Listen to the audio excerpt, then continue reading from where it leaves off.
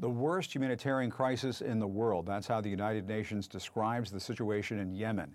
Years of conflict have decimated the country, especially its children who are dying of starvation in many cases. Nearly 3/4 of Yemen's population rely on humanitarian assistance for survival. That's nearly 22 million people. While the situation remains dire, Yemen is struggling to get the aid that it needs. The UN asked member countries to pledge more than $4 billion to the crisis in Yemen. They only got $1.2 billion. I want to bring in Thomas Sadoski. He is an actor and activist and the founding ambassador for War Child USA. Thomas, great to see you. Thanks so much for joining us and calling attention to this. You wrote this opinion piece on CNN.com, Too Hungry to Weep, the tragedy of Yemen's starving children. And we're just not paying enough attention to this issue. You're absolutely right about this. You recently got back from Yemen. Tell us what you saw there. Well, thank you, first of all, for taking the time. It's a situation that far too few people know about, and I'm a firm believer in the decency of the American people, and I truly believe that if people really knew what was happening over there, the action on it would be swift and significant. What it's like on the ground is almost impossible to describe.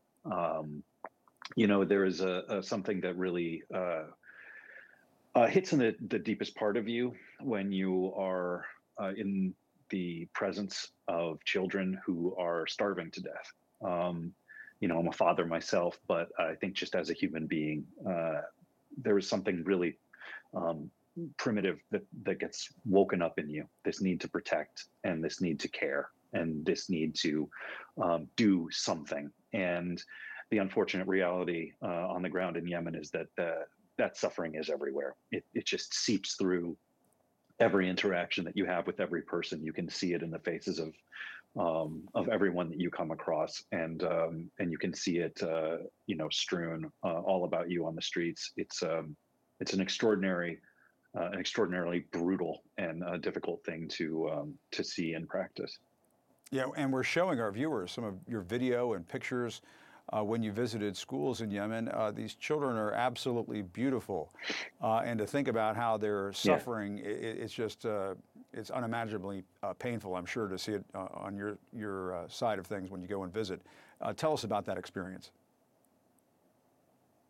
Yeah, well, first of all, those kids are kids. They're the thing that happens, particularly with this organization that I'm so fortunate to work with, and to have been on the ground with over there, War Child USA and War Child Canada, through our local partners in Yemen, have been able to work with the local community to have these safe spaces for the kids to go and get to be kids. And you see, when you cross the threshold from the towns outside and the reality, the brutal, bleak reality of the outside world, when you cross the threshold into these schools, you get to see that extraordinary and beautiful thing that happens when children get to be children. You get to see them laughing and running and playing and all of the things that we associate with that incredible beauty of childhood, and to see them learning and to hear a word repeated again and again and again, which is so rare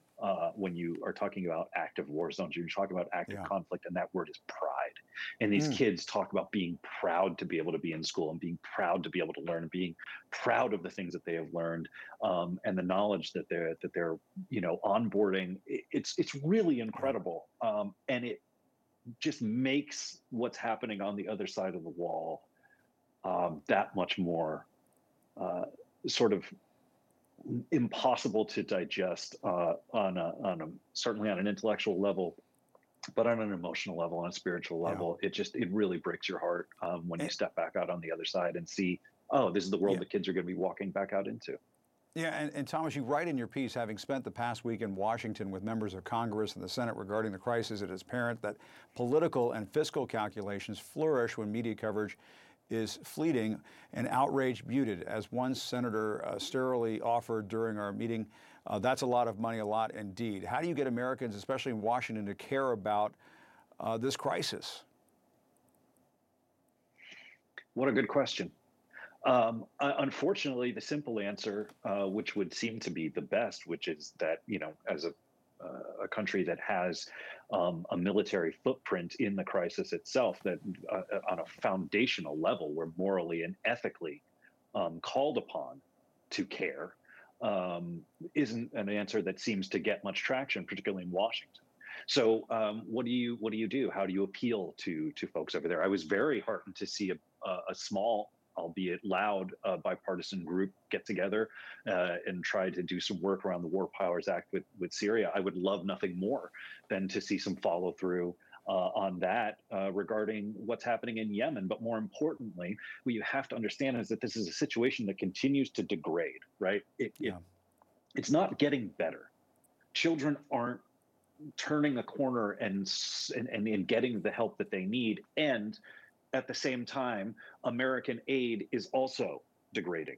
Secretary Blinken announced a couple of weeks ago, in this big press conference, we're going to be giving $440 something million to the United Nations Fund for Yemen. That's a 25% reduction from what they gave last year. That wasn't mentioned in his press conference.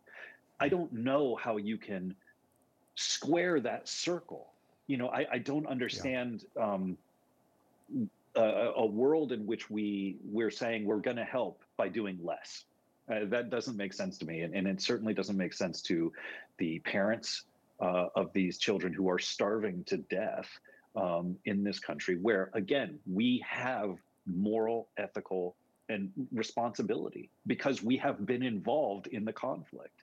And I think that the reality is, as a being blessed as a member of my society, living in the country that I live in with all of the incredible gifts that it provides me, the responsibility that I have to pay back those gifts is, I don't get to use ignorance as an excuse. Yeah. If that phrase U.S. backed is hung on a situation, I don't get to claim ignorance. Absolutely, and simply put, we can't let these children starve to death. I mean, we just can't let that happen. Thomas Sadoski, great work over there. Thank you for shining a light on this. Please come back and do it again. Thomas Sadoski from War Child USA. We'll continue to focus on this. Thanks very much for your time. We appreciate it.